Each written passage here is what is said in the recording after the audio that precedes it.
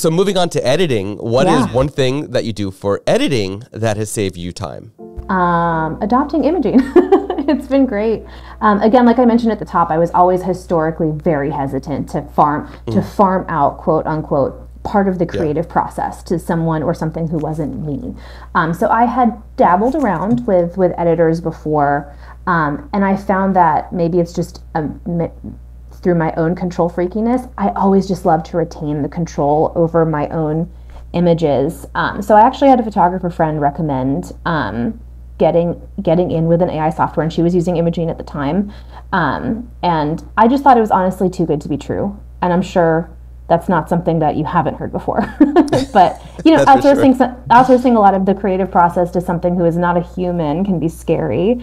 But honestly, kind of, it's been a really eye-opening process being able to teach the software how I edit and knowing that it's not just a preset. That's what I was always afraid of, is having someone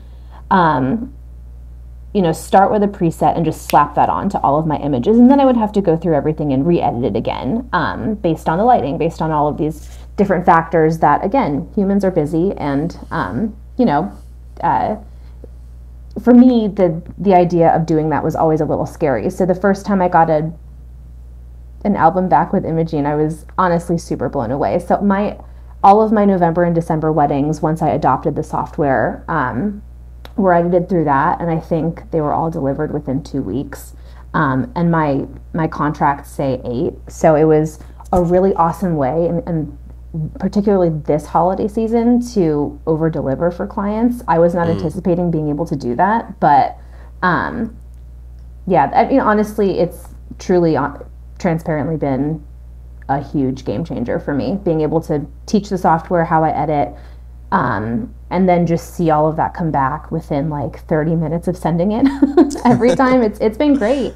It's interesting that you mentioned being able to over deliver, especially.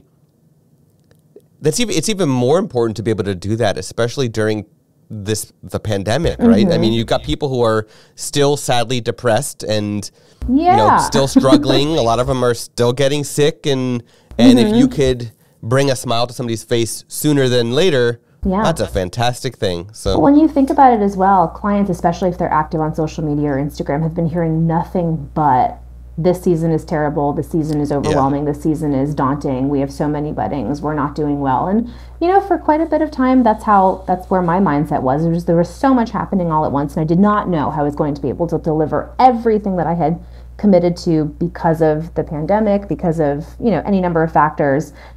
They were not expecting to get their galleries back so fast. And like, I have never seen such happy humans, including myself. Like, it was, we all want to impress. We all want to over deliver. We all want our clients to love us. And that's, at least for me, part of why I love having my business is just to be able to get that positive feedback and to give the gift of memories to clients. That's what it's all about. That's why we're all here. It's not, that's why we do what we do. So at least being able to do that in a way that people were not expecting this year has been great. It's been awesome.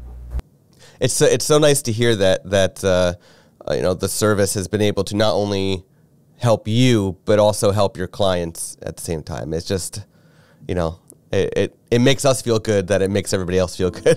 Yeah, and I mean, and selfishly also opening a gallery that's fully edited and just watching the images like populate in Lightroom is like Christmas Day every time. It's great. Yeah, it really is. Yeah.